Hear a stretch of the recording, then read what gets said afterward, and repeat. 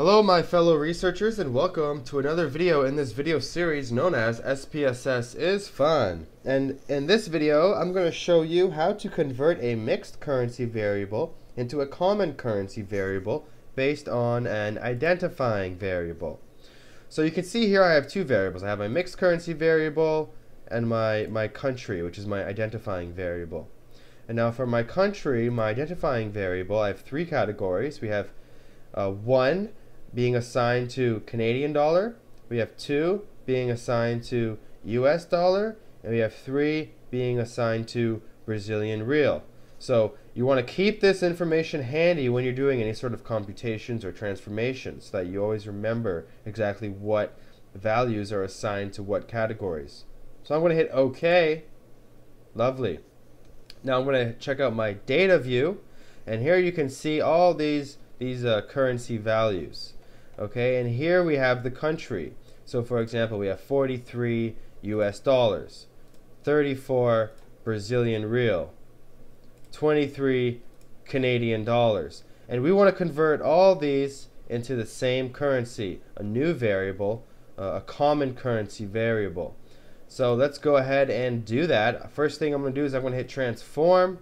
I'm going to hit compute variable. We're going to create a new variable, and I'm going to call it can currency.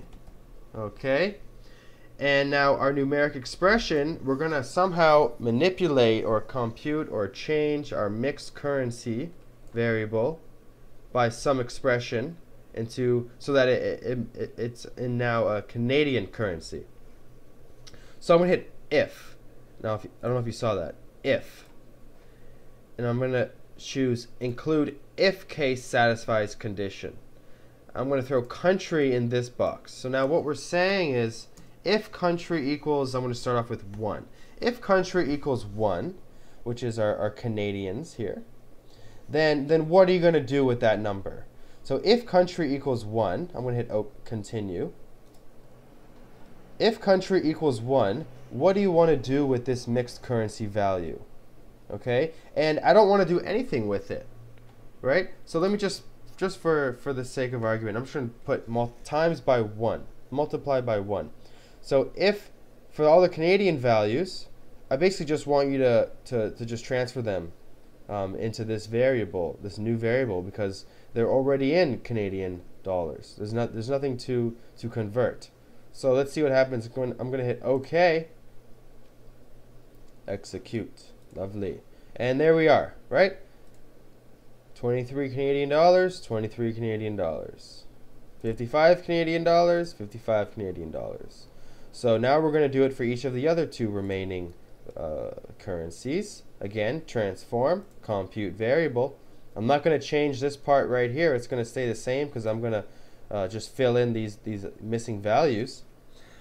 So we have mixed currency times 1. Well, that's going to change. Let's go to our if function first. So if country equals 2, now 2 is USA, right? Let me hit continue. So if we're dealing with US dollars here, $32, what do we want to do to that to convert it into Canadian dollars?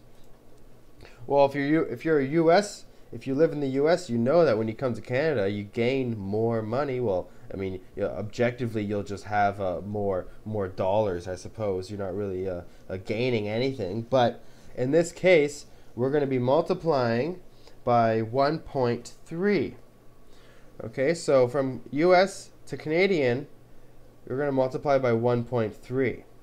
I'm going to hit OK, change existing variable, OK, and boom. Let's check it out. There we go. 32 US dollars is 42 Canadian dollars.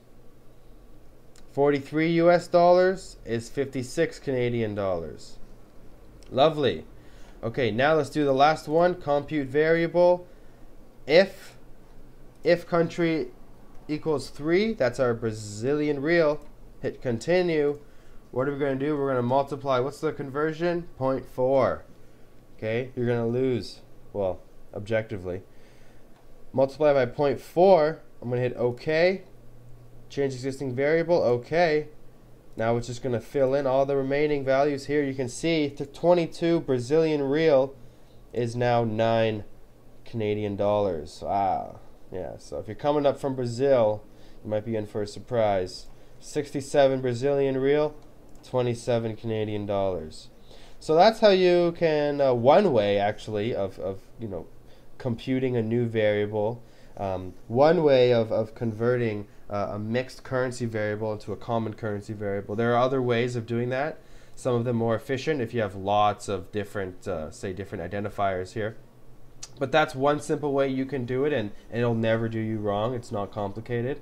If you have any questions, please feel free to message me. If not, then, well, stay tuned for my next video in this video series known as SPSSisFun. Cheers.